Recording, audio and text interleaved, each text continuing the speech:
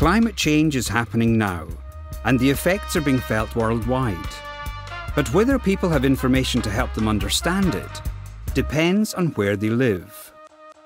People in Nepal, they know very little about climate change, and those who are already experiencing climate change, they don't know it's climate change. So awareness is really lacking for that. Journalists have a vital role in telling people about climate change, but only if they have the right skills and knowledge. There are so many reporters in Malawi who do not know what climate change is all about, and they go on to report the issue, which means there are chances that they can misinform the people. So it needs someone who has the knowledge to dilute the message to get down to the people so that they can understand what is climate change and what they can do about it. The Climate Change Media Partnership exists to help journalists in developing countries improve their reporting on climate change.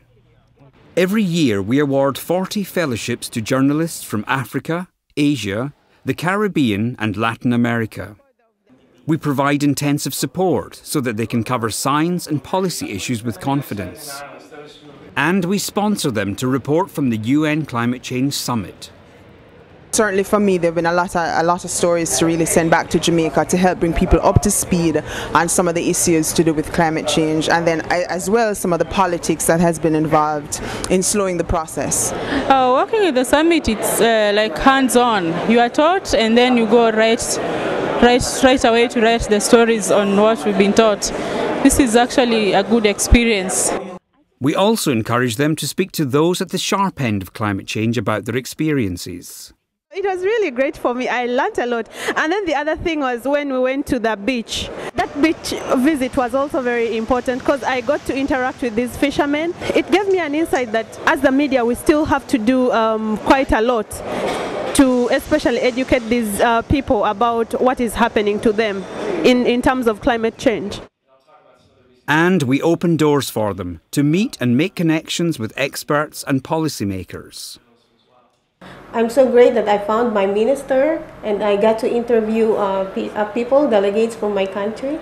So tiring, but it's very fulfilling. Our fellows are making an impact in their home countries. Navin Katka raised questions about delays in implementing Nepal's climate change strategy, which led to calls for a complete overhaul of the system.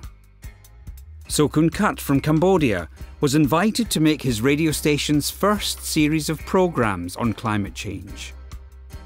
Petrie Williams from Jamaica became the first ever environment editor at her newspaper and published a special climate change supplement. But the impact could be greater if more journalists had support. Personally, I've learned a lot, but we are only two of us from Uganda. So how can we, two journalists, effect change in a population of 30 million people with divergent opinions?